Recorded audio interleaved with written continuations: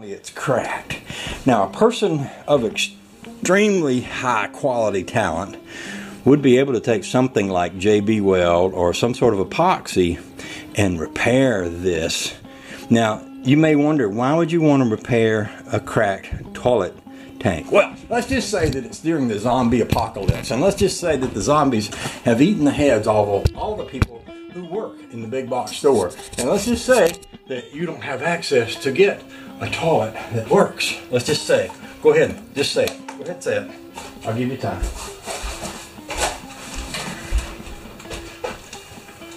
Okay, did you say it? Okay, good.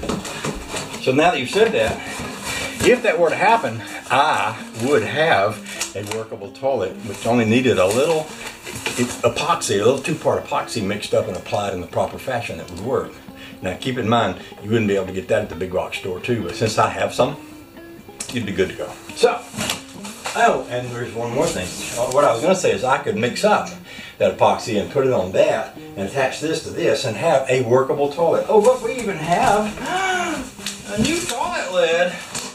Oh, honey baby sees that, she's going to want it. Oh, new toilet lid.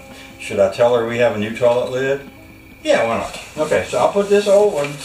I'll put this old wooden one made out of solid oak that was created by a master craftsman in there. And I will put the wax ring in there also. And the Fiesta Resistance, is that the right word?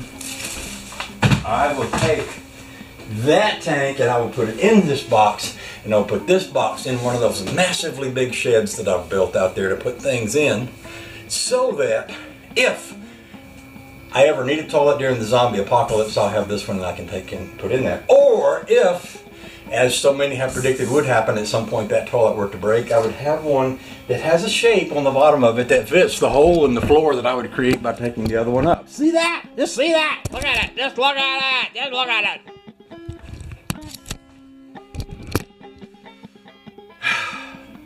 Life is so good here. Amen and hallelujah. Thank you, Jesus.